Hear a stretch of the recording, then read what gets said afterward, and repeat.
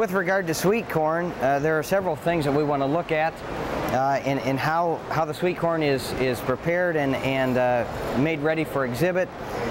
What we don't want is to have all of the husk removed. We want to leave some of that husk on there. That helps to preserve the exhibit a little bit longer while they're on display.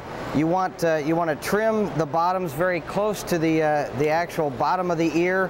You don't want to leave a stub on the exhibit, like we see in this particular example here. This could have been groomed a little bit better with that stalk, that stem there removed from this exhibit. They are groomed differently. We see where some exhibitors will roll that front underneath the bottom, and that's acceptable. Others have trimmed that completely off, and that is acceptable as well. One thing that we want to look for is denting of the sweet corn itself. In other words, what we see here, all of these examples, we inspected them, we didn't see that, but on the top of the kernel itself there'll be a little indentation or a dent. And that is a sign of an exhibit that is not as fresh as it should be for exhibit. That ear of corn, those ears of corn, you should be looking for something that fills all the way to the very top of the ear, or at least as close as possible.